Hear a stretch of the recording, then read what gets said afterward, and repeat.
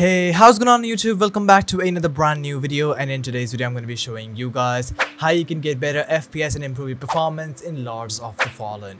I hope this guide helps you out, so make sure to watch it till the end, and also don't forget to leave your specs down in the comments below so I can reply to each one of you individually. And with all that said, let's get started.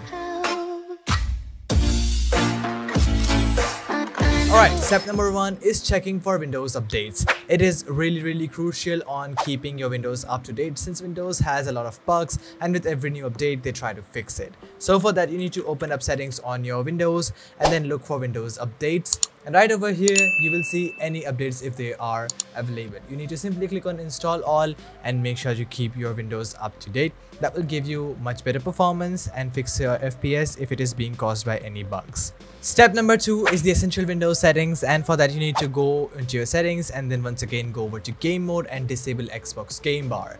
Then you need to go over to game mode and make sure that this is turned on. This will optimize your PC by turning things off in the background, also disabling the notifications and pop-ups that are constantly being popped up whenever you're playing the game, disturbing you and creating unnecessary nuisance.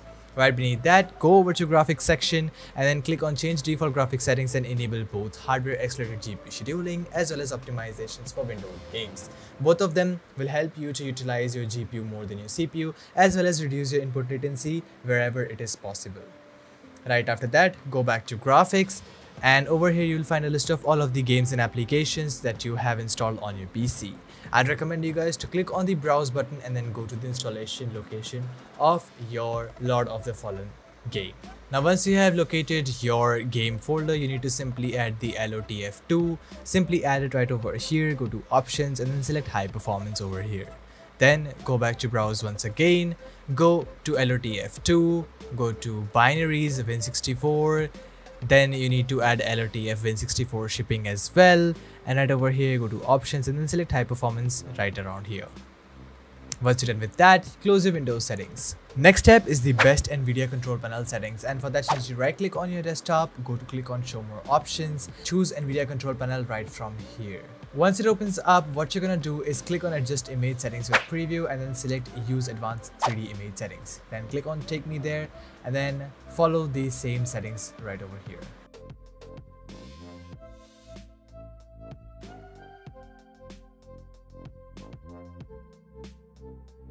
Once you're done applying all of these settings, go to configure surround and physics, and for the processor choose your GPU. Then go to adjust video color settings, click on with Nvidia settings and then click on advanced and choose the dynamic range to full. Also click on adjust desktop color settings and then set your digital vibrance from 50 to 70%. Then click on adjust desktop size and position. Then perform scaling on GPU. Resolution is your native resolution and choose the highest refresh rate possible for your monitor. Once you're done with that, you're really good to go. Next step is creating a restore point, and this is really essential. Simply search for create a restore point on your PC, look for local disk C, click on configure and then make sure that your turn on system protection is enabled. Simply click on create and name it LOTF2 right over here and simply click on create. I highly recommend you guys not to skip this step because it is really essential in saving your Windows. If anything goes wrong, you can always restore everything back without any data loss. Next step is downloading the Lord of the Fallen FPS pack. I'll be leaving a link to this down in the description below. You can simply download and open it up, and if there are any downloading issues, you can always join my Discord server for a downloading tutorial right over there. Once you're here, the very first thing is the PC optimization folder. You need to open it up and you'll find in CPU priority. Now you need to run the AMD or Intel CPU priority according to your PC. I use an AMD CPU, so I need to run the AMD CPU priority, but you can go with the Intel CPU priority if you have an Intel CPU. Right after that, there's a second folder which has the Windows optimization, and right over here you need to run all of the Windows optimizations over here. First one is disable core parking. Both of them will disable your game DVR. This one will disable unnecessary startup services, and this one will disable Xbox game bar. If there are any issues and you don't like these settings, you can always revert all of these settings right from here. Third folder is the Lord of the Fallen priority, and for this I'd recommend you guys to leave your specs down in the comments below and I will tell you guys which one that you need to choose from right over here. Now for my PC, I'll need to run the medium priority, but it could be different for you, so leave your specs down in the comments below and I'll tell you which one to choose. Last one is the launch options, and for that you need to open it up and copy this little string right over here. Then open up your Steam Right click on your game, go to properties and then paste it in the launch options. Then simply close it, close this, and now once you're done with the FPS pack, you can drop into Lord of the Fallen for the best in-game settings. Okay, so once you're in your game, what you need to do is press your escape key and then go over to settings over here. Then in your display, make sure that your display mode or your window mode is set to full screen, and the resolution you can always lower it down to get better performance. I personally recommend you guys to go with 1632 by 918 or 1920 by 1080 to get better performance. For resolution scale, I have set it to 50%, but you guys can set it according to your PC.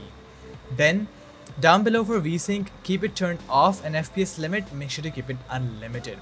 For screen calibration, I'd recommend you guys not to do it right now. For HDR, set it to no. For Nvidia DLSS, you can turn this thing off, and then for Nvidia Reflex Low Latency, go with on plus boost. AMD FSR, you need to enable it, and quality, you need to set it to high performance. For sharpness, you can go with 0.60, and right after that, press enter to set the values. Then you need to go over to the graphics section, and then for graphic preset, go with low, view distance, keep it high, shadows low, anti-aliasing low, texture quality low, visual effects quality low, post-processing quality low, reflection quality low, global illumination quality low, foliage quality off, motion blur off, filmy grain off, and chromatic aberration off. And once you're done with all of that, press enter once again, and you are now using the best settings possible to get extra FPS. So guys, that was it for this video. I hope I could have helped you out. If I could have, make sure to leave a like and smash the subscribe button. There are a lot of more games coming onto the channel, so make sure to be subscribed, and we'll see you in another video. Until then, stay tuned, keep watching BareFox, and peace out.